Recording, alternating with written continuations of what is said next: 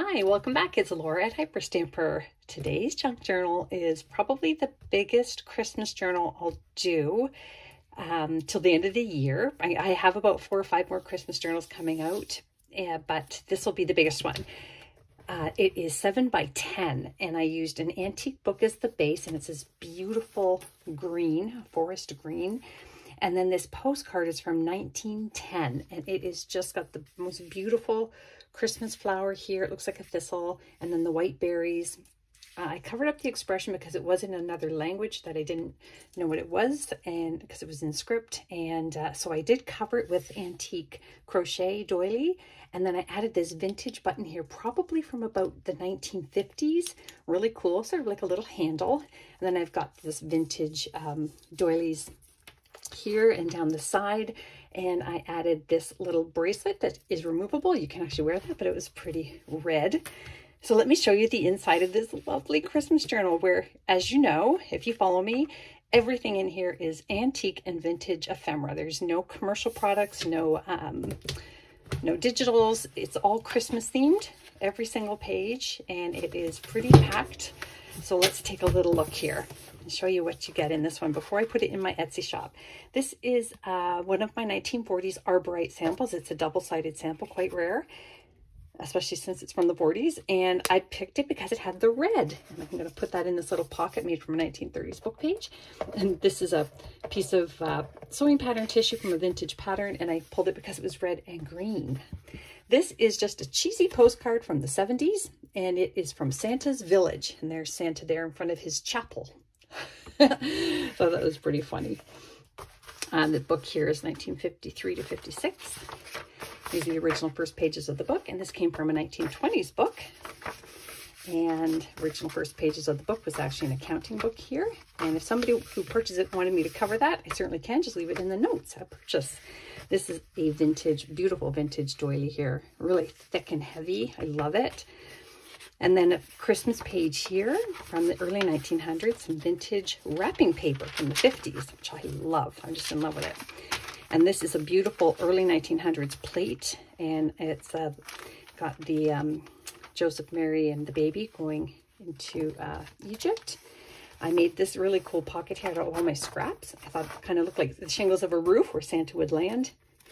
Passover feast here, and then up here we've got this wonderful 1950s magazine page, all Christmas themed.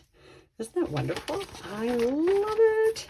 Really, really cool to see the decorations of the olden days, back when they did their own crafts. A beautiful early 1900s page here from a school book on how snowflakes are made.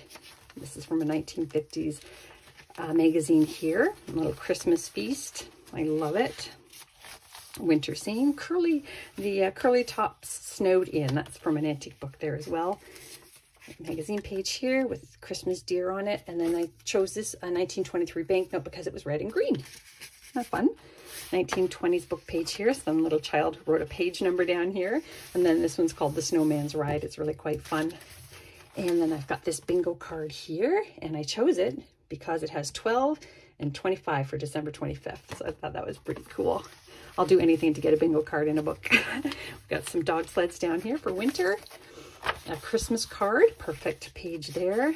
Some lovely decorations here. And this is really cool. So really fun advertisement on this side for girdles. And then this here is angel face for a Christmas advertisement here. Isn't that fun? I love it. And that is from 1957. And then I made this pocket out of some lace here, vintage lace. And over here, this is from 1960, Through the Gate, my Bookhouse series. Vintage music sheet. I did some stamping up there of a cardinal. Lovely image here, birds in the winter. And the New Year baby. Isn't that great? Can't forget New Year's. And then this is an antique music sheet. It's Christmas Festival. And I made this into a pocket. And in the pocket here, this is from the 1800s. And it's A Christmas Carol up here. Very, very fine print. I put some antique paper on the back. And you can journal on there or just keep it. And it's got a little bit of support because it's so old and brittle. And then another wonderful Christmas page here from a storybook. And that was probably that was from the 1940s. Another vintage song here. This is not Christmas, but I didn't cover it because it is such a beautiful plate from 1930.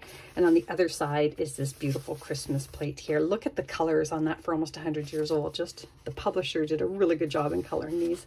This is from a vintage botanical book, and we've got pine trees there, a white pine. And then this is from the 60s, little Christmas card that never got written in. Isn't that great? So you can use it or just enjoy it. And the original envelope. How cool is that? This is from a vintage recipe book, The Christmas Feast. Another wonderful children's book page. This came from a sweet little Christmas book about a robin at Christmas. And this is really cool from the 30s, a little Christmas note here. Not a postcard, but a note. And this one is written by Gladys to Edna. Great old names.